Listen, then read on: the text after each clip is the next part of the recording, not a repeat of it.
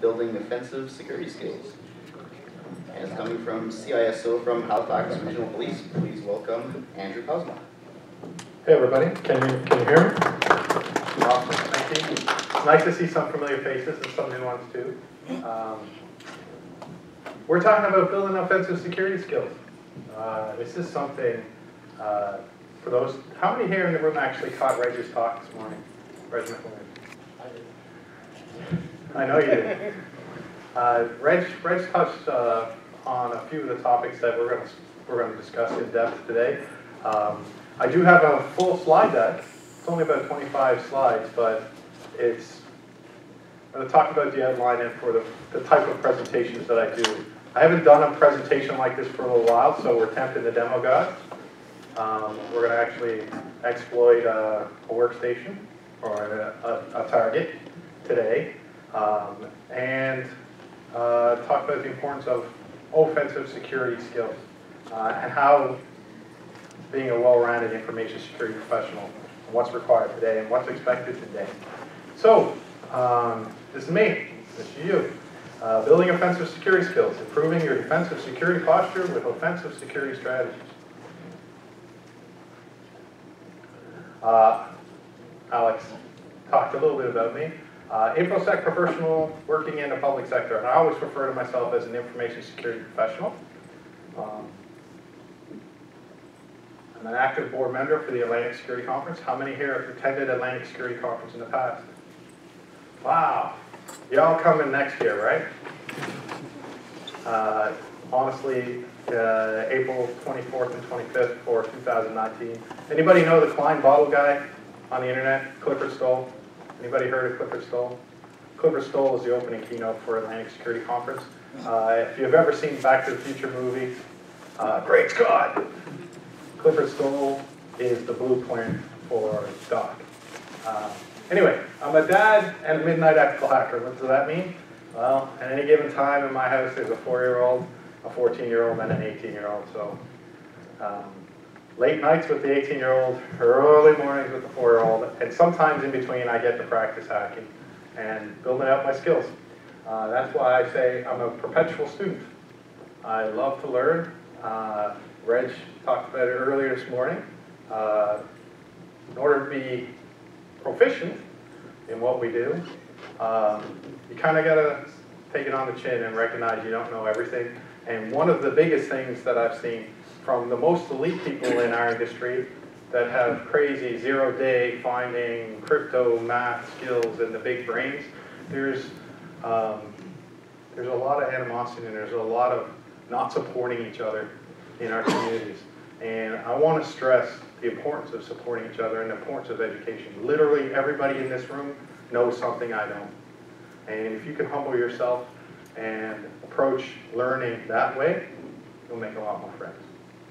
And I'm a big fan of Bruce Lee, ninjas, and samurai films. Anybody know who these guys are? Come on. That's right! Yojimbo! Anybody see the movie Hard Boiled with Bruce Willis when he hangs out in the town in 2 gangs and he plays them against each other? That movie was recorded 1954. It's Yojimbo. And the other fellow that's with him is Shintaro Katsu. He plays a character called Zatoichi. And he's the blind swordsman. So there's a theme throughout my presentations, and as we talk about offensive security practices and information security practices, there's a number of comparisons. Reg talked about the tactical arms race this morning, or Reg talked about tactical arms race this morning. I'm a lifelong martial artist, studied a bunch of different stuff, and the principles apply. And I'm going to move into the next slide. Anybody know who Miyamoto Musashi is? Legendary swordsman from right on. Absolutely. The swordsman, the last samurai. This guy was famous for the school of 2 swords. See, he's wielding 2 swords in his hands. As an information security professional, when I say professional, in one hand is your technical acumen and your technical skill set.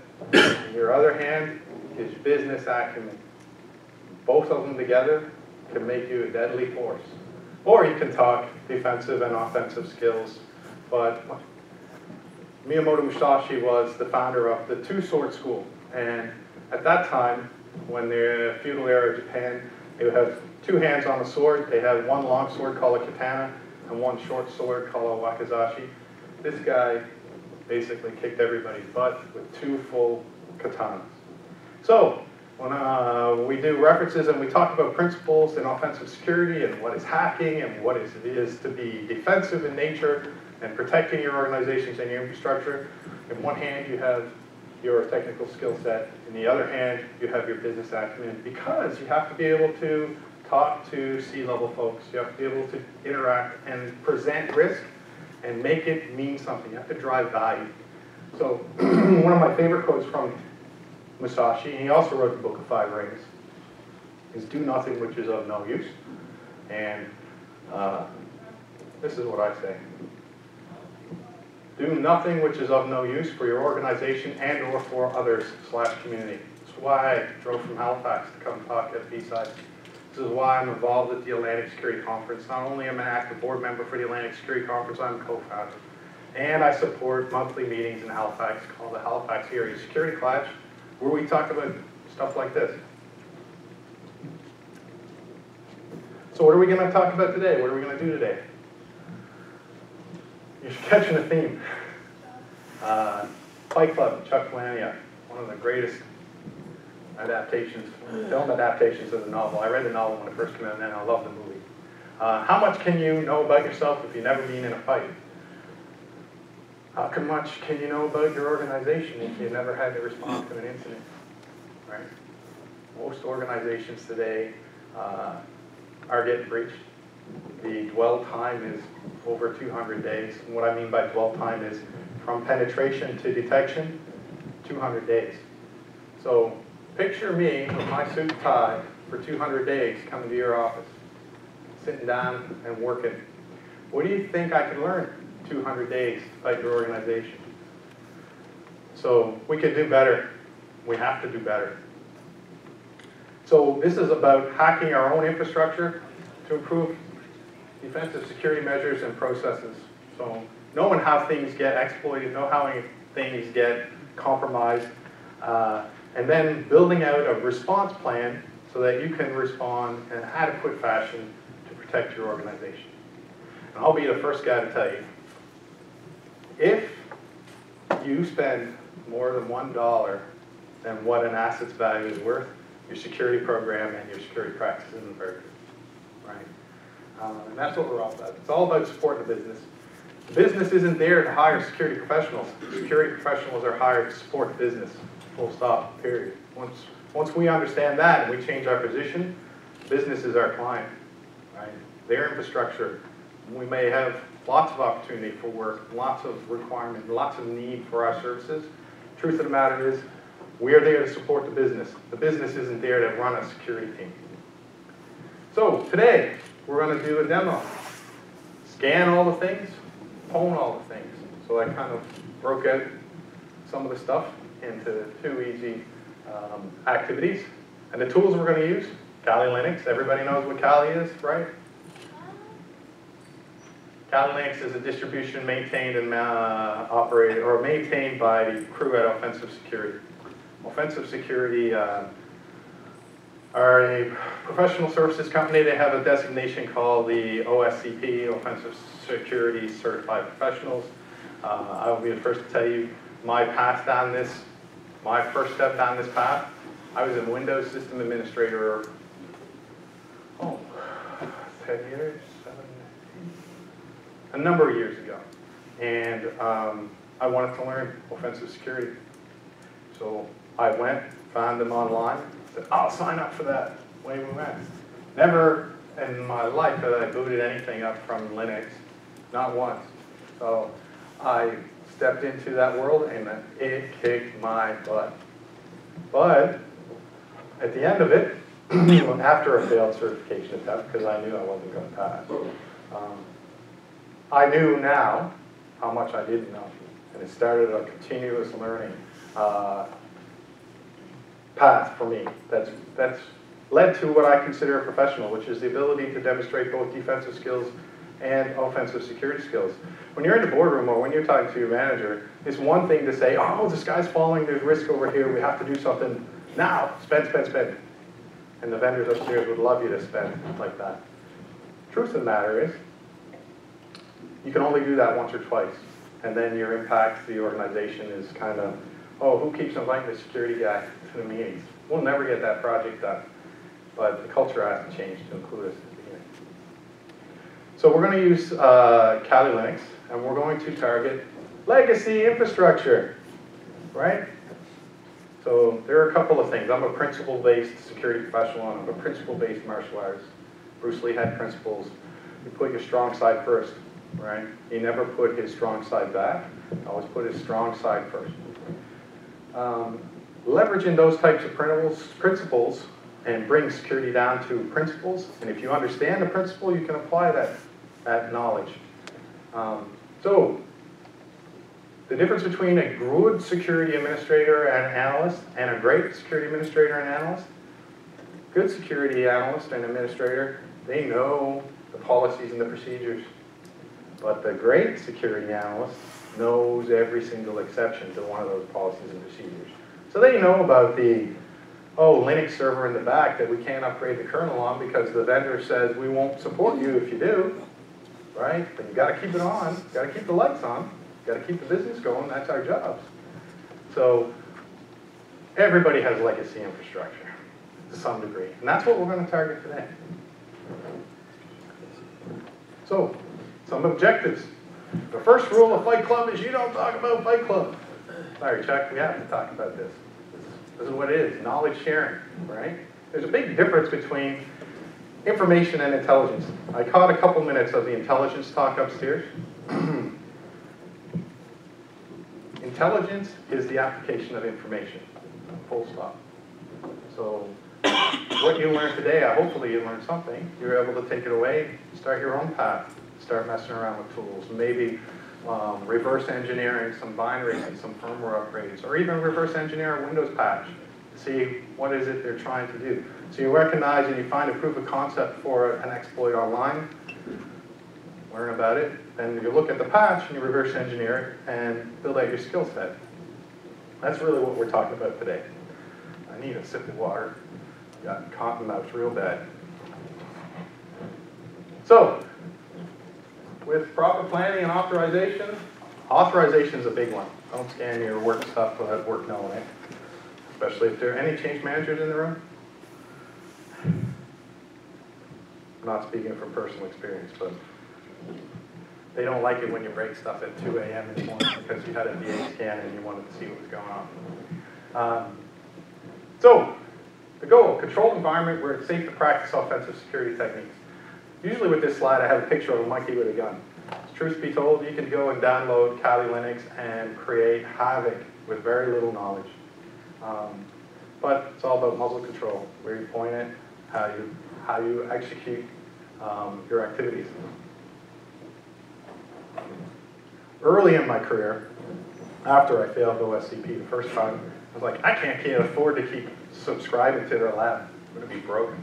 How many times can I ask my manager to approve it? So I found free resources. VulnHub, if you haven't been there, go check it out. There are distributions for capture the flag. There are distributions that are specifically designed to be weak for you to test and build your skills. And some of them have great walkthroughs. And in the beginning, to be honest with you, I needed the walkthroughs. I would bring up the machine, and if I could find its IP address, I didn't know where to go after that.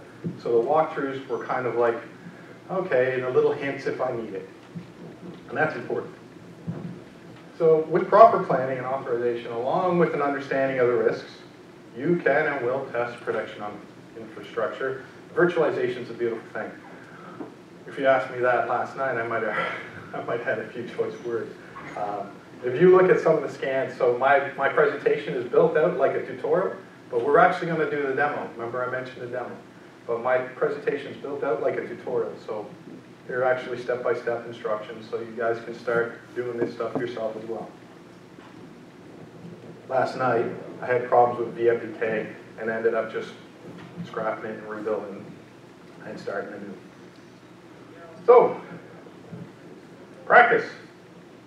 Amateurs practice till they get it right. Remember? said we're information security professionals. Professionals practice till they cannot get it wrong. So hopefully, if the demo god's on my side, I practiced enough that I sound like a little bit like I know what I'm talking about.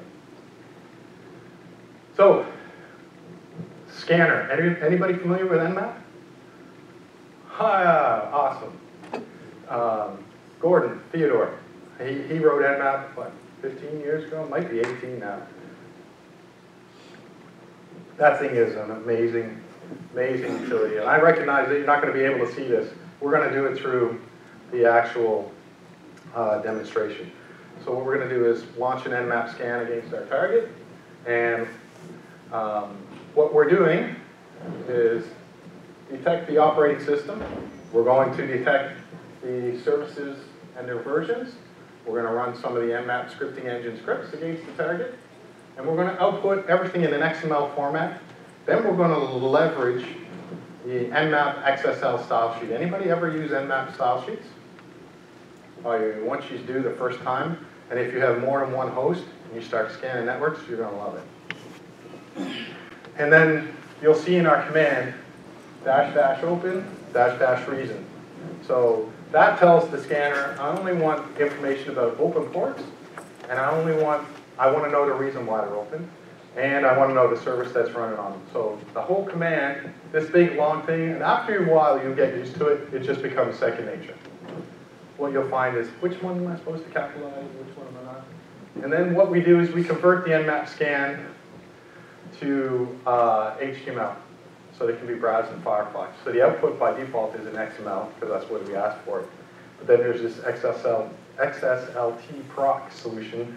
You convert it to HTML, and you'll get something that looks like this.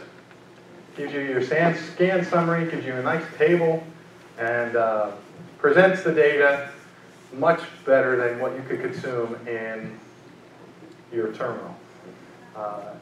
And scan all the things part, scan all the things, pwn all the things. The scan all the things part, the more information you can gather, the more success, the more likelihood you'll have success with regards to any type of exploits or any type of activity that you want to pursue.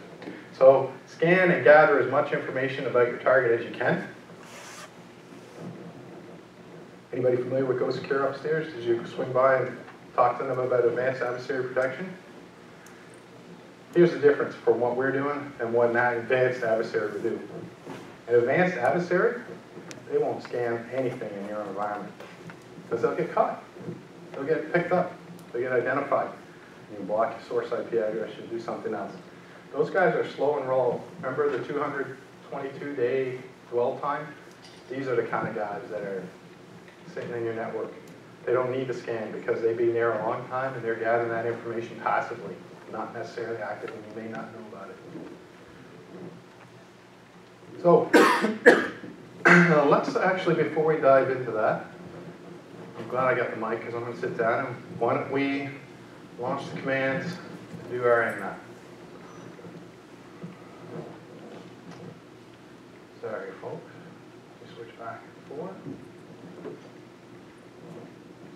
I'm not going to do that every time, I hope, right?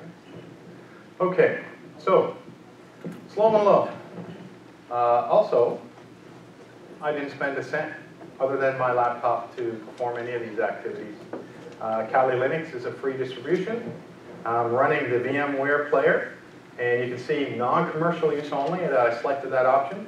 So I don't have some of the advanced features of the VMware player, but for what we're going to do today, this is more than enough. So I'm using the VMware player to host our attacker and our defender. I'm logging into our attacker now. And our defender is the other one, this one, right here, this guy.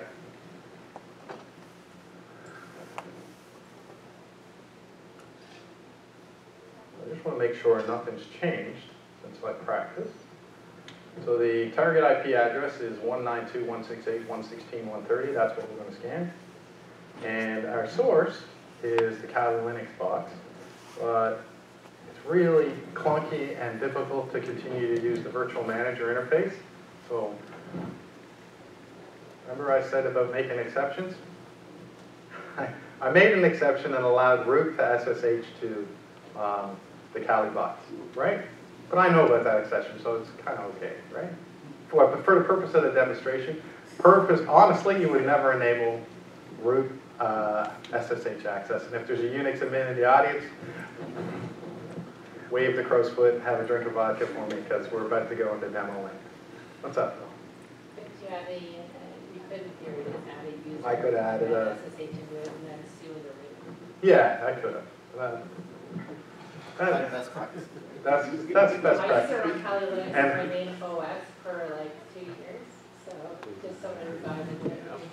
Everybody can see that? That's as big as I could make the font.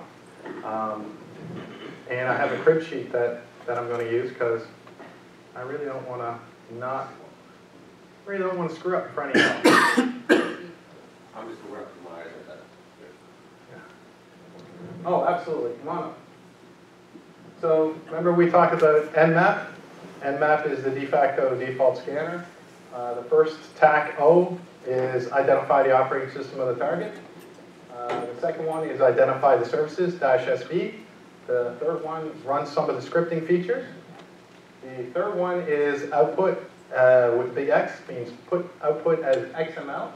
So it's going to create a file in root/bsides/nmap-scan.xml. We're going to use the style sheet, nmap XML, XSL, and then I want to know the open ports and the reason why they're open, and then the target IP address.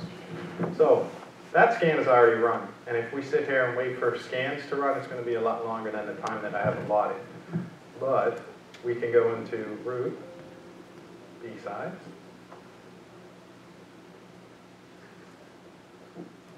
and you can see that we have our nmap scan XML file that was output. Oh, 10:30 last night. So that is the XML version of the files that we looked at that generate this. And let's take a second to talk about this. So this is much easier to look at than the information that gets jammed into a terminal. This is the actual style sheet that Nmap has come with it. If you're an HTML guy or a web guy or gal, you can easily customize this, throw your logo up, whatever you need to do. But what's important is it gathers the information, and you'll see that, remember we asked, I want to know what ports are open, what services are associated with them, and a reason why. So it's compiled all this information for us. And it's even done the remote operating systems detection. And you can see right here the Nmap scan and the time that it was ran. So Nmap is the de facto. Now, if you wanted to, and then we only scanned a single host in this one, but if you wanted to scan a Class C network or a 24-bit mass network, it organizes this first table here. You'll have multiple IP addresses appear in this table. Each one is clickable. So you click to it, and then you'll see the services and the ports that are associated with it. When you're starting to build that information, even understanding what is on your network is important. And I'm going to talk about one of the first principles, being a principle-based information security. One of the first things you'll hear me say to juniors or anybody that I work with is, if you cannot detect it, you cannot protect it. The NIST cybersecurity framework has 5 individual columns that run across the top. Identify, protect, detect, respond, and recover. In the beginning, on the identify and protect side, and even detect, they're heavy in technology. So that's where your spend is. There's a lot of technology that do some of that. The respond and recover, that's us. So they talk about the automation and the introduction of robots. Even the most advanced security practitioners upstairs, even if their companies, they say they're using AI, which I highly desire, realistically, it's going to always come down to us. We're always going to be a part of the equation. So it'll be us and automated intelligence working together, some form of automation. And as attacks continue to increase in sophistication and automation, our defenses are going to have to as well. And automation can make one defender appear like an army. So you can use it as a force multiplier. So that's the Nmap stuff. Jumping back into our presentation.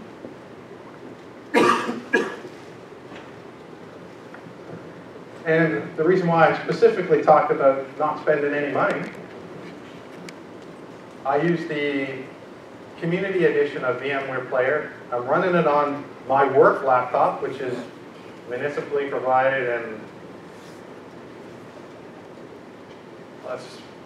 if my laptop and your laptop got the Octagon, I don't think my laptop will win. Let's just leave it at that. So I'm able to create a little small environment on this laptop to help me learn some of these skills, is what I'm talking about. So OpenVAS, anybody heard of OpenVAS? Awesome. OpenVAS is the Open Vulnerability Assessment Scanner. Anybody heard of Nessus from Tenable? I know they're upstairs. Okay, cool. Tenable is the closed fork version of OpenVAS, right? So if Tenable can do it, the Community Edition can as well. So it's easy to install. It doesn't come installed natively on Kali. Some distros they do. But you can install OpenVAS in Kali. It's as simple as apt get install OpenVAS. So Kali doesn't have it installed by default, but it does have the appropriate source lists so that you can install it just using apt. So once we have it downloaded and installed, we can run the OpenVAS setup, and it'll run a configuration installation script that makes it easy. Once it's installed, there are a couple of commands of note. OpenVAS add user. Pretty simple. That's how you add an administrative user or a user with access. OpenVAS feed update. So the difference between Tenable and OpenVAS right now, besides the open fork and the closed fork for Tenable, the web interface is different. Obviously, when Tenable closed their fork, forked it off and closed it, they built a really pretty web front end and matured the product quite a bit. But OpenVAS is still heavily supported by the community around version 9 right now. And they are also providing feed updates. And what feed updates are is all of the vulnerabilities associated with the services. So remember in our Nmap scan, said I want to know what service is running on it. So in the vulnerability assessment scanner, if I'm running a legacy version of, let's say Samba or SME or whatever application, OpenVAS database is a collection of these vulnerabilities, or CVEs, common vulnerabilities and exploits. And then the last one, OpenVAS check setup. So once you've done all this, OpenVAS has a script that can tell you, yeah, everything's installed and it's working. Looks good. You're presented with the Greenbone security desktop. Pretty cool, menacing looking doggy dinosaur, I don't know. And Greenbone, careful name, but for free, it fits my budget. Didn't spend anything. And let's talk about what you get. So here's the best part. There are some, I love to see some of the young people, and there are some vets that have been around that have worked in information security for a number of years. And I had this conversation with Sylvain Demod at the cafe table. See this number here? This is 1999 on the graph. And these are the number of exploits in infrastructure. So you can see it's not going the other way, right? Since 1999, it's increased. And the conversation I had with Sylvain was, you know, if you meet somebody and they say, oh, I've got 25 years of information security experience, I'm here to tell you right now, tell them you're full of it. Bullocks. Challenge you. Bullocks. At best, 2,000. See? Right here. But for the young people that are in school today, this is an exciting time. Because I got thrown into information security because I was a network security architect. And the firewall attached to the network. We got hit with SQL Slammer, Melissa virus, so the I love you virus, for those that don't know. So I ended up, through attrition, doing more and more security activities, more and more security work. Today, you can graduate and get an information security job right out the gates. And we need you. We need you. There's a young man I met today, Paul in the back. Paul, correct? Yeah. He's come through the Cyber Titan programs. There's going to be white papers about you for years. Hopefully, we can use people like Paul to address the cybersecurity skills gap that we hear so much about. So for free, we get a dashboard that identifies 130,000 plus vulnerabilities in various products. Didn't spend a cent. Also, when I create a scan, which is all GUI based driven, didn't want to break it down for a tutorial on this. It's pretty intuitive. It's click and go. You can see that this is the scanner and this is the target. Red is bad, right? And now that I'm at the C level, which I have a bit of struggle, I'll be honest with you, a little bit of the mindset change, more managerial than technical these days. But boy, I sure do miss it. So this is just a quick overview of the target system and the vulnerabilities that were identified when we scanned it. So we used Nmap to identify open ports and the services running on them.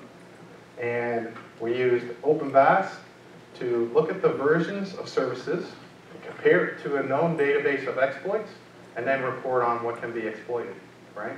This is all coming together. Remember, scan all the things, and then pwn all the things. So we're getting to the other half. So OpenVAS creates a pretty kick-ass report. Let's just switch back and take a look at one. And for $0, meets my budget. And it's one of those things that can be introduced pretty quickly. Sorry, you guys can't hear that clicking around in my mouth. It drives my wife nuts when I have like a cough drop or anything. But I'm getting the cotton out pretty bad. Okay. Here's the HTML version of the Nmap output. We scanned a single host. If we scanned a network, they'd all be presented chronologically. And same kind of deal. Showing me the ports and the threat level associated with some of these services. This host, pretty bad. But it's bad by design, so that we can practice, right? And learn what not to do. So security issues 4. And when you see high, and this CVSS, this is an industry standard. It means Common Vulnerability Scoring System. When you see anything red, which is pretty much 7.5 or 7 to 10, it means that it can be exploited easily and remotely. So when we talk about infrastructure that's connected to the internet, if it has a CVSS score of 10, that's really bad, because everybody else on the internet could, in theory, own your stuff remotely. You'd never know. And of course, we scan legacy architecture. Look at the first thing. OS end of life detection. So you're running an operating system on a remote host that reaches end of life and should not be used anymore. Why? Why is that significant?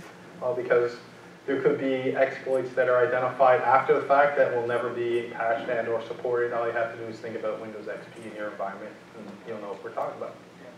So that's what it looks like. Lots of information.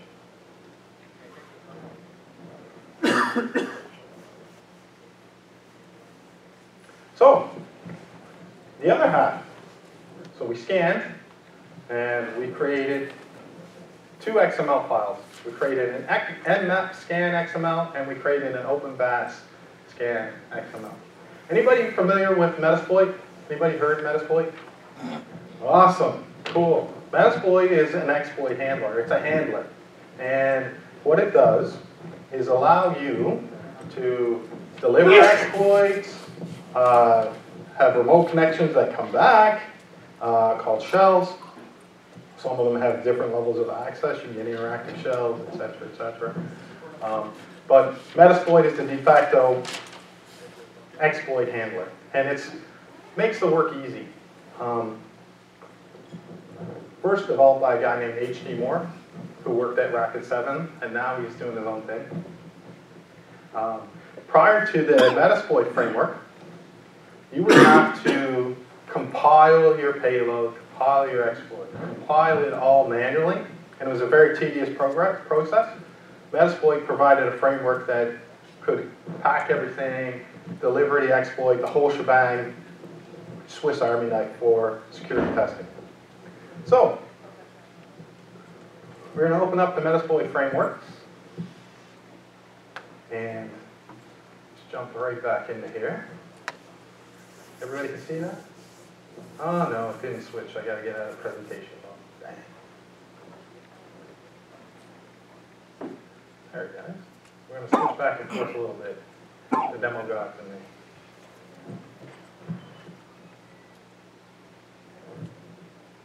Okay, root at Kali BSides. So we're going to go MSF console.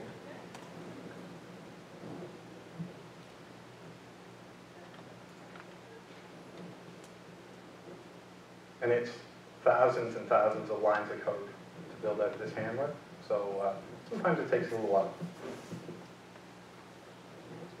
Once we have it, we're going to use the output of our scans to populate the database of Metasploit. So let's go back in here real quick.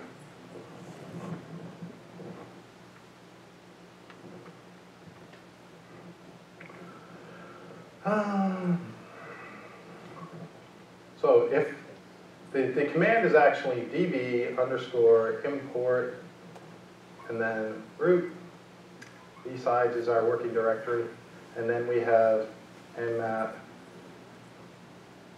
scan -xml. I'll import that, which has already been done. And then the other one is openvas scan .xml, which are both there. And I can check because we can ask the database, what hosts do you have? Here's our target system. It knows that it's 192.168.116.130. Here's its MAC address. Operating system is Linux. It's an old kernel 2.6, and it's a server. Now, remember we asked for nmap scan to provide us the services. Let's see if the services were successfully implemented, or if the services were successfully imported into the Metasploit database. Yeah. So it's shown the host, and it's shown a bunch of open ports and a bunch of services. So our nmap scan results are being imported beautifully. And the last one, the openvas scan, we want to know what vulnerabilities are available. And as you can see, a lot. And that's by design. That's why something like Vulnerable Hub is great. You can get capture the type flag exercise. Anybody participating in capture the flag tonight? Awesome. I would encourage you all to try. It's not anything that, don't be technically scared, frightened of it. There are a lot of people. Lily's a great resource. Ask her for help. She'll give you hints. Yeah. Maybe give you hints for a drink. I'll give hints if I can't give the right answers. There's also hints in the CTF where you can click on hint buttons and things like that. So I would recommend everybody start. And as a matter of fact, there's a lot of capture the flag stuff. So you can take some of the scarediness out of it in front of your peers by practicing at home and alone. So just like we did here. So I have a target machine up, and I can remember the very first time. Like, okay, now what? And I sat there and looked at it for a while. Then I found a walkthrough, and I started to reverse engineer that. And then small steps get you to the point where you start looking at proof of concepts for exploits on the internet that are available. And then you look at the patch, and you get a specific set of skills where you can start reverse engineering patches and start seeing, oh, hey, Microsoft, this is how they approach some of those things. And you'll often find times, even with patching and the change advisory board and the other things, but anytime you change a system, even with security patches, there's very high potential that you could introduce other additional risks. So having that kind of knowledge, building out your offensive security skill set to include, hey, this is how they code, this is how they build an exploit, and then this is furthermore how they build a patch to address some of those exploits. That's what we're talking about today. That's why, who is it? Dave Kennedy. Dave Kennedy gets a lot of heat for the social engineers tool set. Makes it too easy.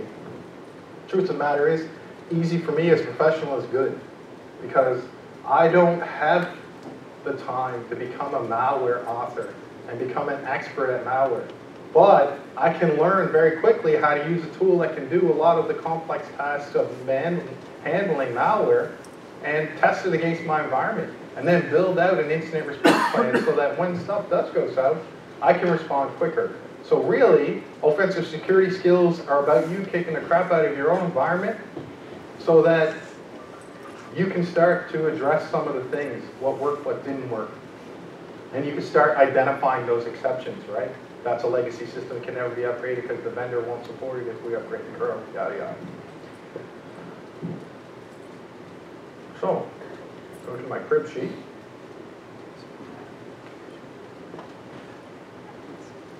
We've imported, we checked our import, so this is where we are. Vulns have been identified as weaknesses.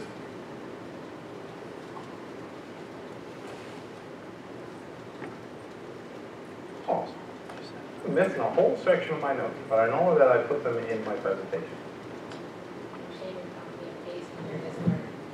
Absolutely. I'm tempted to demo gods, and quite honestly, since June, my capacity is being very much managerial. So bear with me. Oh my gosh, I'm gonna have to get moving here. We've identified imports, export. Okay, so we're gonna exploit Samba. So we're gonna use this command here. Oop, back up.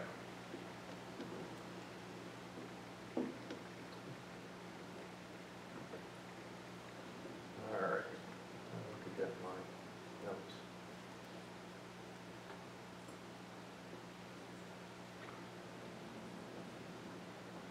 Should be in my crib sheet here. On exploitation, we did our checking the import, check, check, check. We actually didn't put in the exploitation part.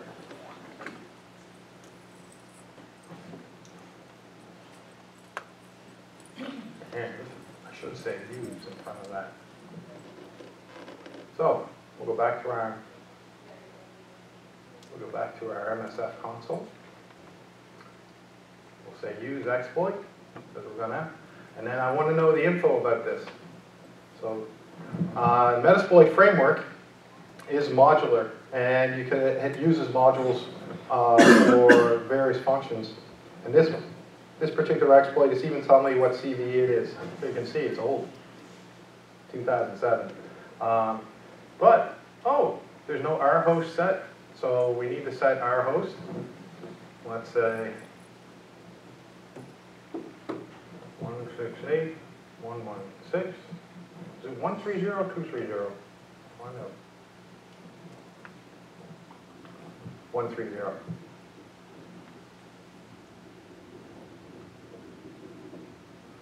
So, now if I do info, see that the rhost value is set right here.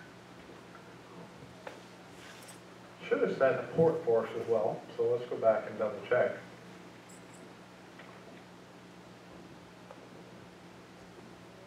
We can try to exploit it. Let's see if it works. So simple. We set our host, set our port. We've got our target destination. Let's try and exploit it. Come on, work.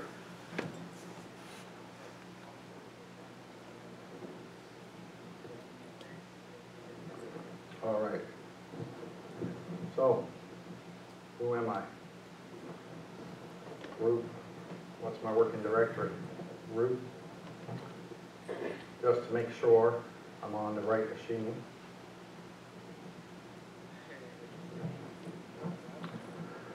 (116, 130). So now I have a shell from my attacker to the other machine. So every command I issue through this handler right now is executed on the remote machine.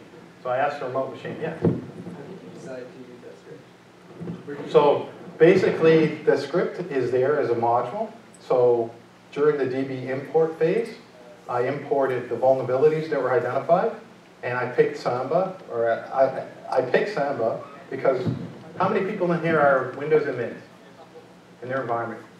Ever set up a Unix server with SMB shares? You know how many Windows administrators set it up and can't get sharing right, so they misconfigure it. So I picked this particular exploit because realistically, it's what happens in the real world. It's a misconfiguration. But for this particular example, it's running a service that's exploitable through remote code. There's actually a buffer overflow and some other things that happen in the back end. But I didn't have to worry about it because exploit does all the heavy lifting for me. So let's just, so for the users, for the Unix admins, what do you think of that one? What's this? Right? Cat etc password. So Unix does this cool thing with user accounts. It takes user ID and it takes the password and it creates two separate files. One is etc password and the other one is etc shadow.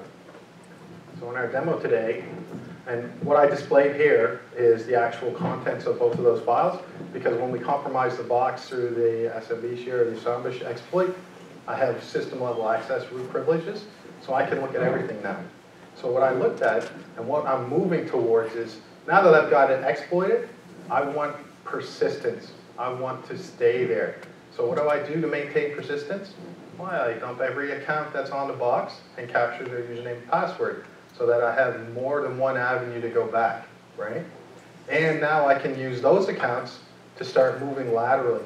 So the likelihood that a help desk might have tech support account on a Windows machine is pretty high. If I'm able to dump the tech support account on one machine using Metasploit, I could probably start moving laterally with the credentials that I've harvested, right? So basically, what we'll do next is use John the Ripper. And John is going to take those two files that we had, etc password and etc shadow, and we're going to use the command to unshadow them.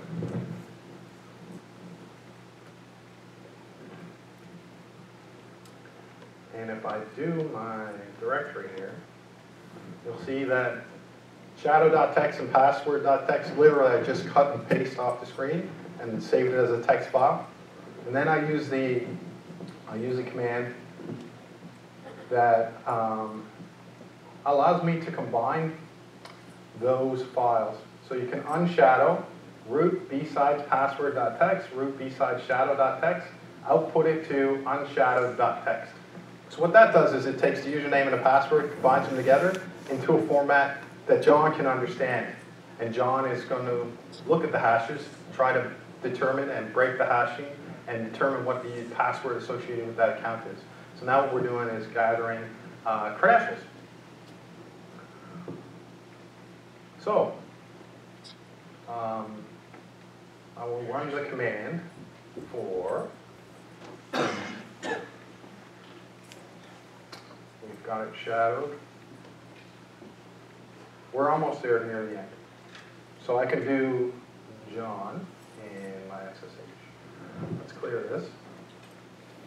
John, we're going to ask John what did he, so John keeps a record of credentials that it's harvested, so I can go back and ask it. So I want John, root, BSides, which is my working directory for the presentation, unshadow.txt.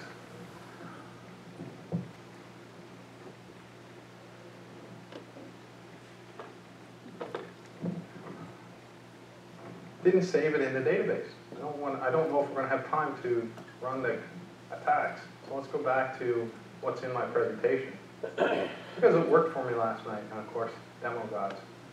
So, what we did. To start cracking the password, so we have two files, cat etc password, or etc/password, and etc/shadow. We unshadow them, or we combine those files into a single file that John can understand. This command here, John, and then the path to that file, basically starts to look at the hashes and the username and passwords. It found 6 of the 7 accounts, which you see. John has loaded the hashes and successfully cracked some of the passwords, which is what we're looking for. And previously cracked passwords can be viewed with the command John show path to the file. Oh, that's why I didn't. My bad, folks. See that? Demo gods. What did I forget? I didn't ask it to show me. No, I had it unshadowed. I didn't ask it to show me. I just put John edit. I sent John edit. John would have started to try and crack. I was like, why is it asking to crack again?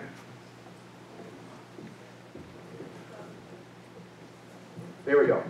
So that box is configured with sys, Batman, clog, 1, 2, 3, 4, 5, 6, 7, 8, 9. Nobody has passwords like that, right? MSF admin, username, password are the same. Postgres is configured with a default account, Postgres, user 1001. So 6 of the 7 passwords John was able to crack because the human part, we're not very good at creating passwords. So let's go back into our presentation. On to post-exploitation, and I always like to throw this in. So I didn't have time to add it, but there's an open source script called Ransack, and it just does that. As soon as you compromise a host, you can launch Ransack, and what it does is go through every attached drive on that box and look for information that is interesting, and it makes a copy for you. Way easy for data exfiltration when you compromise an endpoint. So I'd say, if you have a couple minutes, take a look. It's called Ransack. Once you compromise an endpoint, it's fun to play with because you can start creating loop.txt files or payroll.xls or passwords.xls. I'd hate to say it, but I've seen it on pen tests. Even with large financial institutions that know better, somebody creates a password.xls file and then guess what's in it? And you got it. So what I wanted to talk about, and the reason why we talked about scan everything / pwn everything, way back in the beginning when we were doing our information gathering phase, we actually were able to identify that that box had an account that was running VNC server with the password, right? So if we just slow down and look at all of our information, way back in the beginning, it identified how easy it was to exploit, just using off-the-shelf, open-source, free tools. So, what's this all about? Breaking things to make them better. You can tell I like Fight Club. Fight Club is a great movie for me. I seem to watch it at least once a year. At the time, my life just seemed too complete, and maybe we have to break everything to make something better out of ourselves. I would recommend you do that to your cybersecurity program on a regular basis. Break it. How long did it take to detect? And if it's 200 days this time, I want to be detecting it in 150 the next time. Until I get to a point where whatever risk appetite my organization has, my detection capabilities, my protection capabilities, my respond and recover, we have a plan. Because the truth of the matter is, there are a lot of salespeople upstairs that will say, here's the silver bullet. We can protect that, we can protect this, we can protect that.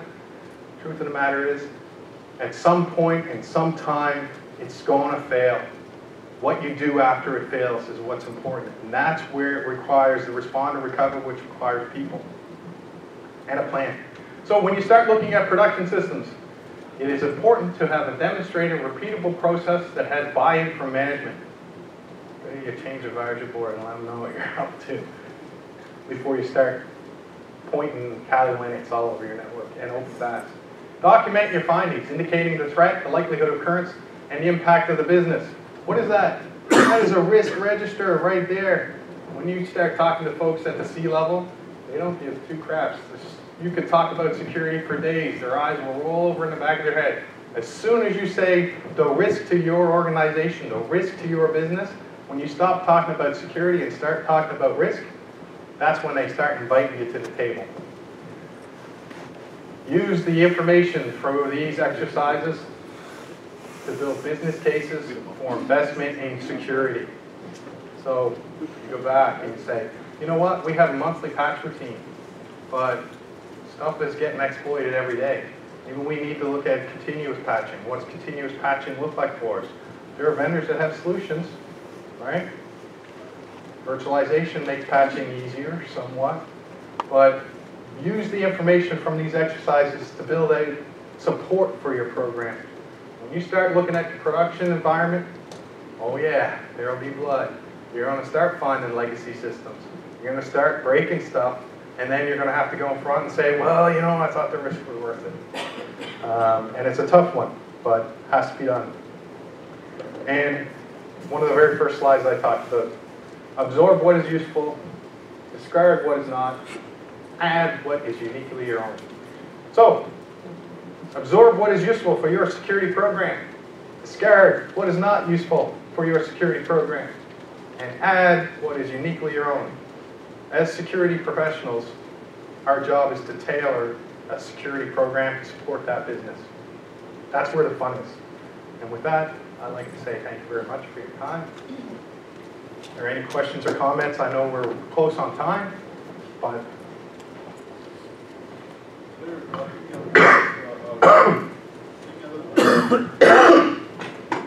sorry, I'm going to actually put one of these in.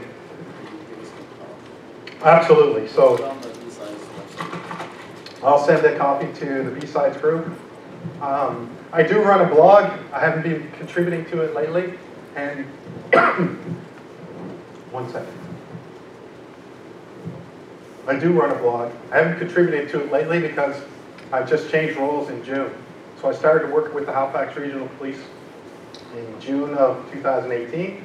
And they have a PR crew, and they don't necessarily want their Chief Information Security Officer out there teaching everybody hacking and talking and things. So everything I do now has to get vetted through public relations. So my content hasn't been updated lately, but this will be there. infosec-samurai.com. Any other questions? Everything we did today didn't require a single cent. It was zero spent. So if you have a VMware environment, you could prop up some, I wouldn't say put it on production, isolate and segment your stuff, don't make it exposed to the internet, but even at home, if you have an opportunity to gather an old piece of equipment or something that's being decommissioned in your office, that's how I started. I was working in healthcare, and we were doing server upgrades and refresh. And I was allowed to take the server, but not allowed to take the hard drives. And I was like, deal. So I went and bought some hard drives, filled the server up, and started loading a bunch of virtual images from Bone Hub, and started building out my offensive security skills. And today, offensive, defensive, security, business, interchangeable. So it took a while to get there.